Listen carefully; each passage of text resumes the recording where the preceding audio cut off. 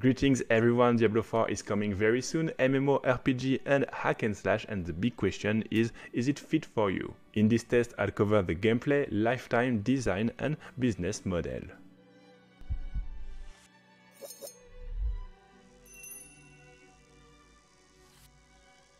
I'll start with the gameplay because you'll directly see if you will like this game or not. As soon as you are playing Diablo 4, you'll see that you have Blizzard Touch, meaning instant fun and easy to play. Whether you're in solo or in party, you'll quickly be able to enjoy Diablo 4 mechanics. Compared to Diablo 2 and 3, this game is unfortunately a bit slower than its brothers. Even if the more level you take, the less you will have this slow effect, this can be a bit disappointing for Diablo's fan. Also, you can have some wide empty areas, and even if the mount will fix a bit this issue, it can be a bit weird and it's the first time for a Diablo game.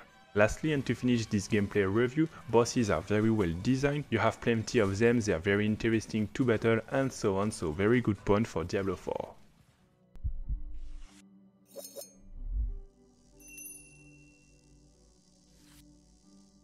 Now I'll speak about the content and the lifetime, and the question is, will it be interesting to spend time on Diablo 4? The first thing is of course the world map. You have quests, world bosses, dungeon, PvP and so on, so plenty of stuff for you to do. It's simply the biggest content ever created on Diablo, and you have for sure activities that you like. For the classes you can choose between 5, each of them having their own skill tree, but also a mastery in order to specialize your character.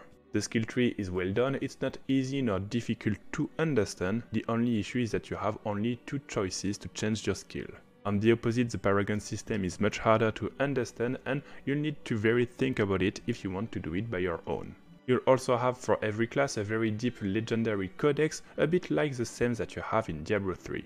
Lastly, the endgame system is well think, whether it's by tier dungeons which are harder and harder to do, or the endgame exploration which will give you special rewards. In any case, if you like to spend time in a game, Diablo 4 will fit your needs.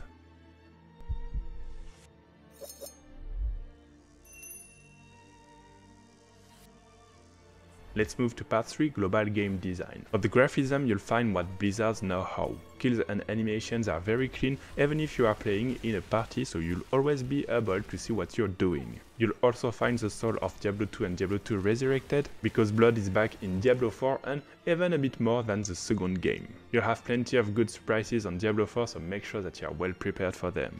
If you like Diablo OST, you should love the one from Diablo 4. They're quite awesome and emotionally charged. To add another layer of epicness, you'll have the chance that your character will be in the cinematics. That means that it's not an NPC which will do the job, but your very own character which will be in the game.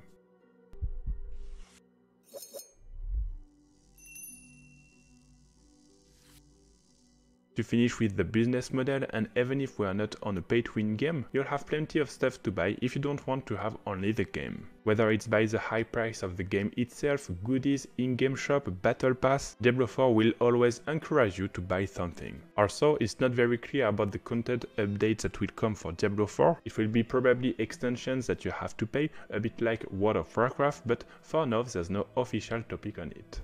In the end, Diablo 4 takes what is good from its other game. Diablo 2 for the design, Diablo 3 for the legendary power, and Diablo Immortal for the MMO features. Even if I found the gameplay a bit below the level of the other games, in Diablo 4 you'll have a vast and deep game to explore. This game should please any fan from Diablo, except if you don't like at all MMO. I hope that this test will help you, and don't forget to say in the comment whether you bought the game or don't plan to do it.